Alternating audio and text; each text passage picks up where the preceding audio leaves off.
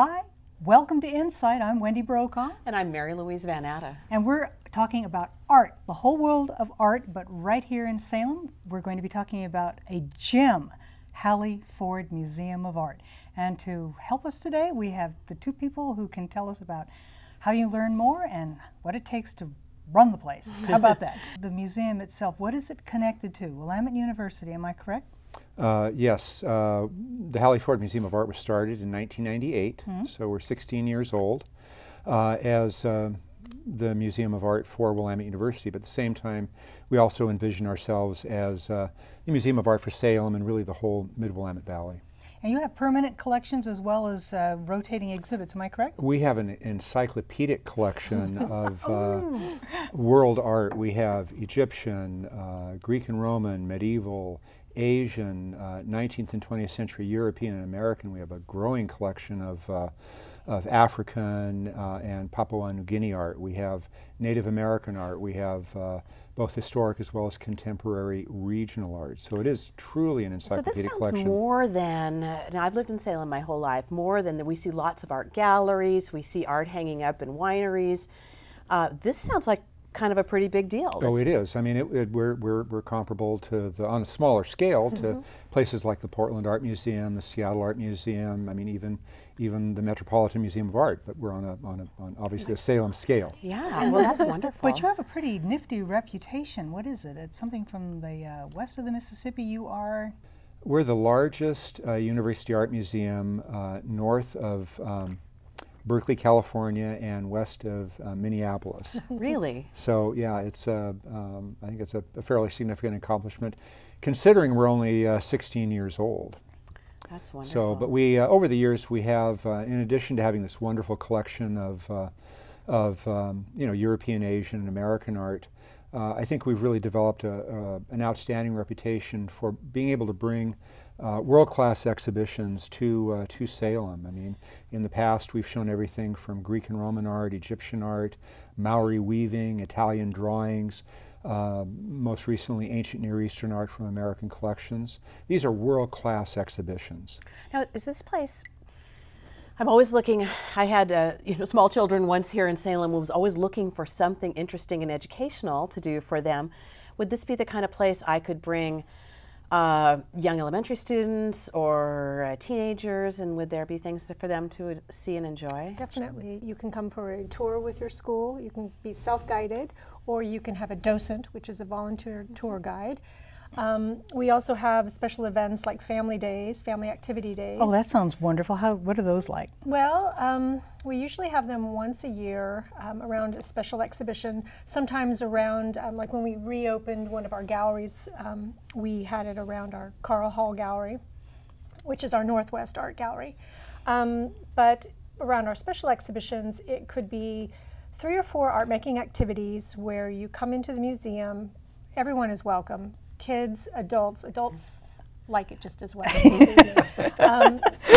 Spend some time in the gallery, and then you come back out to the lobby, and we have little activities set up where you can create works of art inspired by what you saw in the gallery. And oh, that that's be a by great process, idea. By theme. We also have occasionally storytelling attached to that.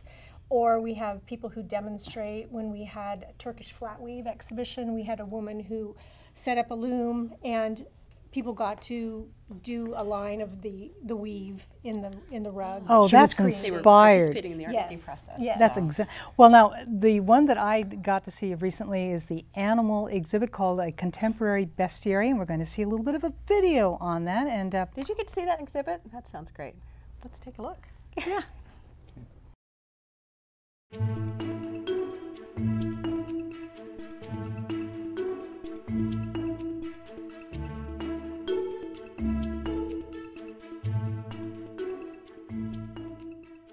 I noticed about probably 25 years ago that many Northwest artists over the years have chosen to depict animals as sort of a sustaining theme in their artwork. So I decided that it would be fun to organize an exhibition on animals in contemporary art. We've got everything from horses, obviously, to bears, monkeys, banana slugs, pit bulls, birds, fish, snakes, really a real compendium of animals. The horse is by an artist named Deborah Butterfield, and she's a Montana artist who's been focusing on horses for probably the last 30 years. She initially will just take pieces of scrap wood, she'll assemble the sculpture, and then she'll mark the individual pieces of wood and disassemble the sculpture. She'll take those pieces to her foundry in Walla Walla, and they will then in turn cast those pieces in bronze. Those individual pieces will be welded together. We were talking to one of the guys that helped deliver the piece, and he said that it takes over 1,000 hours of them working on one of these pieces just to complete it. The Mexican-American painter Alfredo Adeguin is another artist whose work is extremely exciting, very joyful.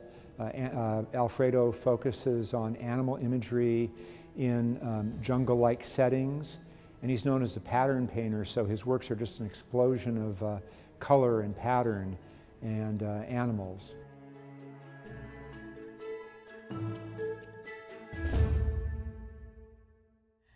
Wow.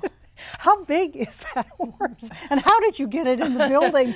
With great difficulty. And with great grace. And with great grace. This brings up a wonderful aspect of being a museum, that you do have these people behind scenes making it all happen. Oh, absolutely. It truly takes, I like to say, it takes a village to make, to bring these exhibitions to fruition. You have some rotating collections and you have some things that stay. Is there something really special? I know we don't have endless amounts of time, but something really special in the museum that stays there year-round that you just treasure, that's your favorite piece when you go? Well, I think we all have our favorite pieces. I'm an ancient art historian and a classical archaeologist, so I'm immediately drawn to our ancient collection. We have a wonderful Egyptian relief from the 5th, 6th dynasty that was excavated from a tomb at Saqqara in Egypt that I'm quite fond of. Yeah, it's my probably my favorite piece in our ancient collection. What about you? Elizabeth? Oh, I go more for the collections. I really have a good time with the Asian collection. We have a wonderful Buddha head. Oh, ooh. Yes, and one of our oldest pieces is from China, and so that's there too. it's a little bit for everyone. Yes. Sounds like. I want to have people know exactly how to get in touch with you. What are your hours and how can they learn more? Well, we're open Tuesday through Saturday from 10 to 5, Sunday from 1 to 5, closed on Mondays. Tuesday is always a free day. Oh, Wonderful. Nice to know that. I'm going to treat you to a trip to the museum. Oh, thank you very much. I can make it a free day, right? Okay, your generosity here. No, I want to go again. I love every opportunity to see what you've got going. One of the things we want to do is always have you back when you have something exciting that you want to tell us. Well, we have a lot of exciting things Can coming we up. find so you on the web? Yes, the you web. You can go to Willamette's website, which is willamette.edu.